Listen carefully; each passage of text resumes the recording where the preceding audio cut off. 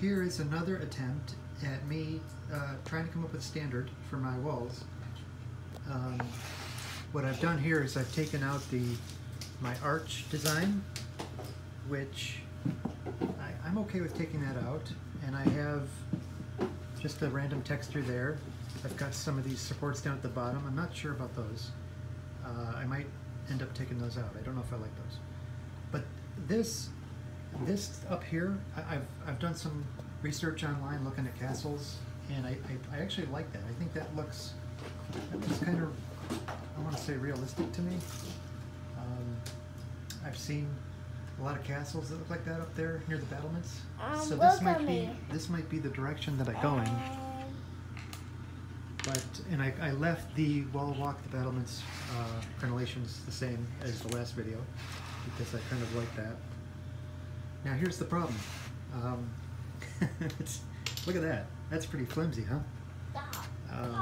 Now of course on my castles, a curtain wall is never going to be standing alone. It's always going to be supported by towers and corners, right? So that shouldn't be a problem.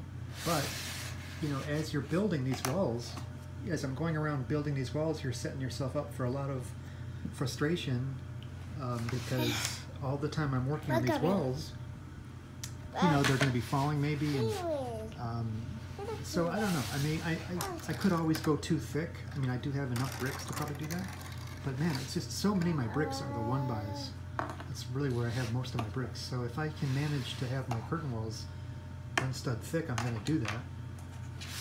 It's not as fragile as it looks. I mean, I'm actually pressing down on it pretty hard right now. Obviously, if I press here, it's gonna tilt.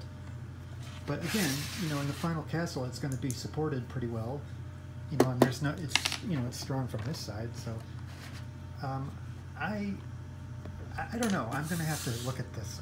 I think I may go with this design and get rid of that arch structure that I've had on my curtain walls. That in every previous video I've said I love it. I'm going to stick with it. So it just goes to show how you can keep changing and keep keep improving. I'd like to hear some comments, see what you guys think.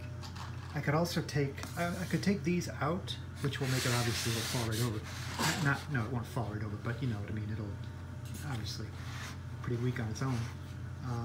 And I might. What about these slopes? I don't know if I want to take those out because in some, you know, obviously we need to have some kind of design hanging here, a design element, but I don't have any design element that I have enough of to do that.